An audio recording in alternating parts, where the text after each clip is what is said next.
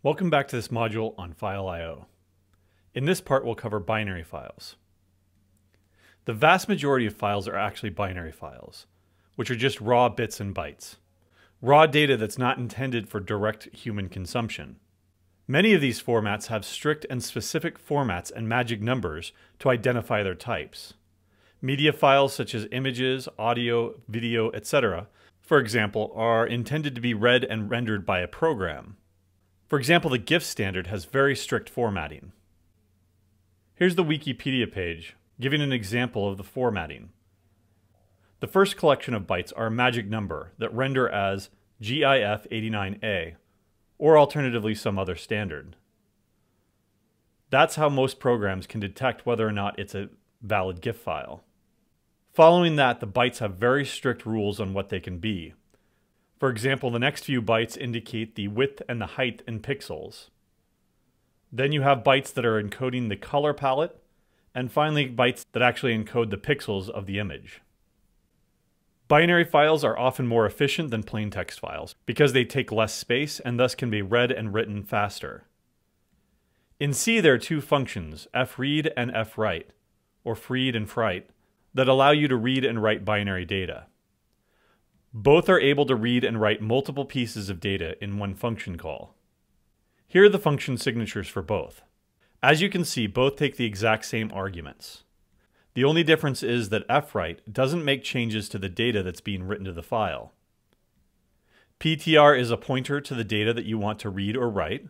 For fread, the data read from the file will be placed into that memory address.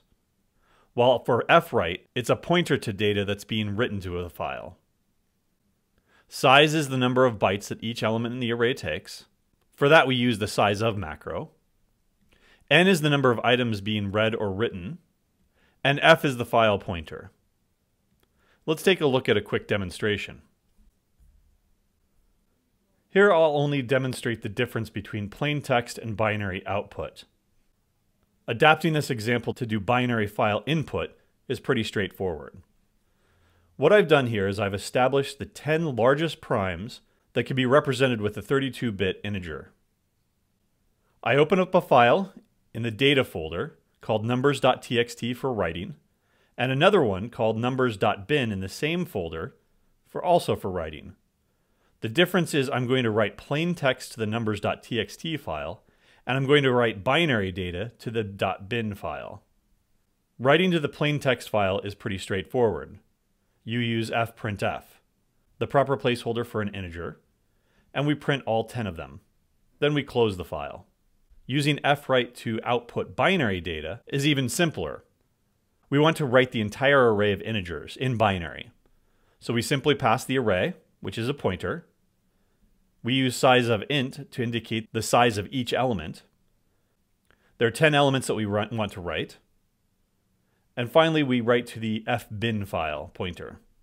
Then we close it. Let's go ahead and compile this. And let's run it.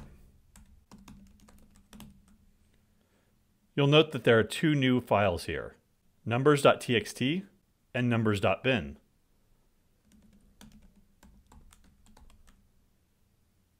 This indicates that the binary file is only 40 bytes total, which makes sense. Each integer takes 4 bytes. We wrote 10 of them, so that's 40 bytes total. However, the numbers.txt file is 110 bytes. Each entry took 11 bytes because each entry was 10 ASCII text characters followed by an n-line character. So each line was 11 bytes. We can even determine what type of files these are.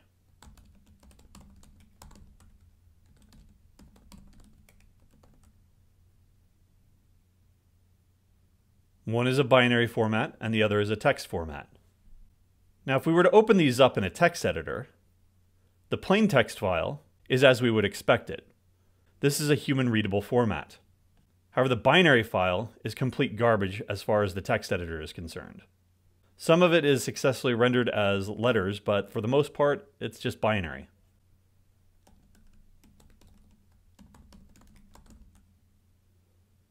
And there's a hex dump of the contents of that file. If you were to convert each one of these into a decimal format, you would recover the 10 prime numbers that we output to this binary file. Now, the difference between 40 bytes and 110 bytes is not that big, but these are small files. Imagine that you were doing this on a much larger scale, storing millions or billions of figures. It would be a lot more efficient to store them in binary if they don't need to be human readable.